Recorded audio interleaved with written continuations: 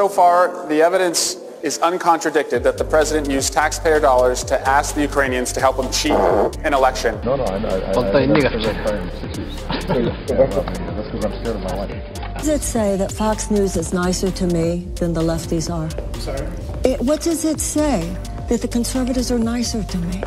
You know, I'm such a lefty. I mean, I'm a serious lefty. But I understand why people on the right call them godless. I mean, it's like, I didn't think the left was as mean as the right. They are. And we would be pleased to work with the gentleman from New Jersey on such a meeting and to ensure a successful conclusion of his feasibility study. Thank you very much, Mr. Chairman. Thank you. I don't want to use that collusion word too much. The irony is that what they need to do is get Syria to get Hezbollah to stop doing this shit. It's over. I now yield 3 minutes to my friend, the chairman of the Subcommittee on Strategic Forces, Mr. Lungeman. So stick it up your ass. I think you called me a liar on national TV. What? I think you called me a liar on national TV. Let's not do it right now. You want to have that discussion, we'll have that discussion. You called me, you told me. All right, let's not do it now. The party of Roy Moore and Donald Trump. We are the host. Last election, yeah. And after my election, I have more flexibility. Yeah. I understand. I transmit this information to Vladimir and Stanford. Been pumping down the black people on those faith-based.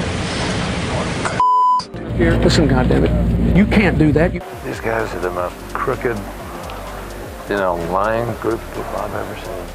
I've been getting into spanking. You are? Yeah, I like it.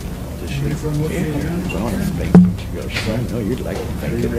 That's because you're such a bad girl.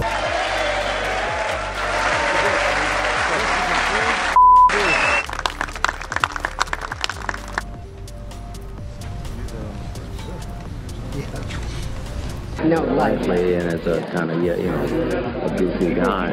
You got Mulvaney saying we're going to put in all sorts of stuff like a border wall, and and then you got Munchin saying, oh no, it's got to be clean. Right. We're going to in September, and you're going to have crazy people in the house.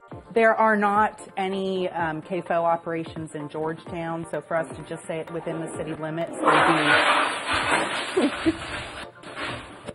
I'm pleased to tell you today that I've signed legislation that will outlaw Russia forever.